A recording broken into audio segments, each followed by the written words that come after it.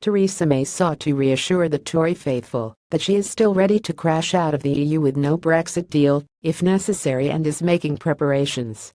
A pro-group criticized the Prime Minister when she used her conference speech to restate her willingness to walk away with no agreement rather than a bad one. Ms. May said she remained confident we will find a deal that works for Britain and Europe too, but also said I know some find the negotiations frustrating. And she added, I believe it is profoundly in all our interests for the negotiations to succeed.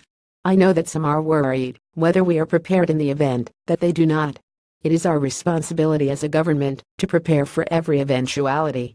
And let me reassure everyone in this hall that is exactly what we are doing. Ms. May also blamed the EU for the failure to agree a guarantee of the future rights of EU citizens and British expats abroad, calling on Brussels to give a positive response.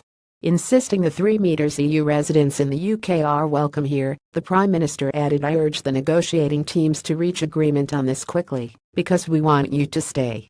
Pat McFadden, a Labour MP supporting the Open Britain group, said on the biggest issue facing the country the Prime Minister had nothing new to say. Britain needs more than tired, reheated Brexit lines to get the talks off the ground. The longer they remain in stalemate, the greater the danger that we leave the EU with no deal.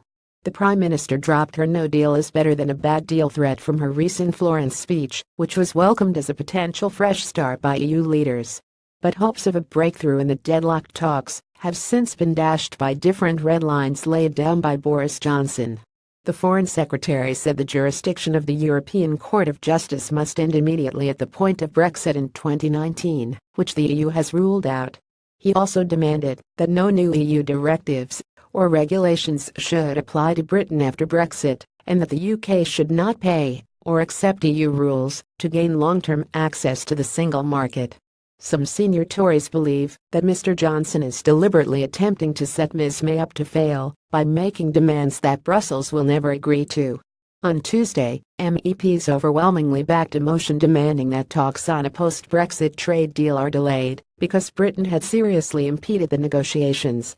More about Theresa May Brexit. Boris Johnson Open Britain MEPs reuse content.